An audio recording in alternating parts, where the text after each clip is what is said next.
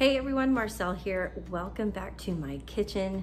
Guys, it is like stupid hot here where I'm at, and I have no interest at all in turning on my oven, turning on a grill, none of it. So I am making dinner tonight, and it's gonna consist of no bake, no heat up anything dishes, and I'm gonna show you how I make this delicious, cool, creamy, tangy cucumber salad, okay?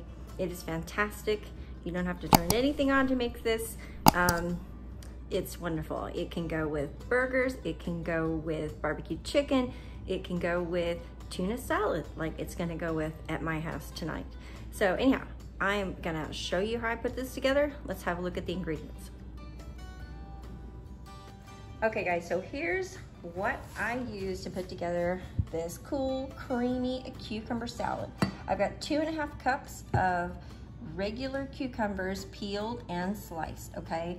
I had regular cucumbers on hand today, but if you have English cucumbers in your fridge, or if you prefer them, obviously you already know, you don't need to peel them because the skin is much thinner, and their seeds are much smaller, just a different cucumber. But anyhow, this is what I had on hand.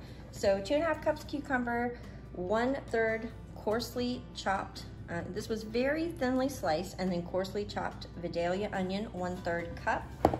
For the dressing, I've got 1/3 cup of sour cream. I'm gonna be mixing in 2 tablespoons of light mayonnaise and 1.5 tablespoons of apple cider vinegar, as well as a hearty pinch of white pepper. If you don't have white pepper on hand, just use ground black pepper. I love white pepper, so I've always got it on hand, however. All right, 1/8 teaspoon of dried dill, another 1/8 teaspoon of salt, and another 1/8 teaspoon of monk fruit sweetener, because I'm wanting to keep this sugar-free and low carb. But if you want regular sugar there, just add that in the same amount. And of course, guys, first thing we're gonna do is mix up our dressing, and then of course, we will taste and see if we need to adjust any part to make it better. All right, so first things first, let's get this dressing put together so the flavors can marry for a little bit.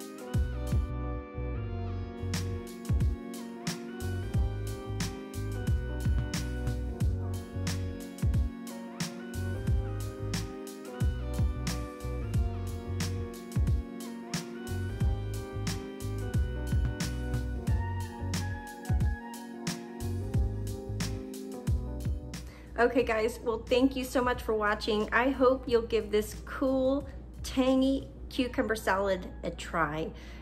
It's been one of our favorites lately, and it's quick on top of being completely delicious. And as I said, it's very versatile. It goes with basically anything. Quick and delicious side, no bake, no heat side. What's not to love, guys? I hope you give it a try. Thanks for watching. Stay cool out there, stay hydrated, take care of yourselves. I will see you real soon in the next video.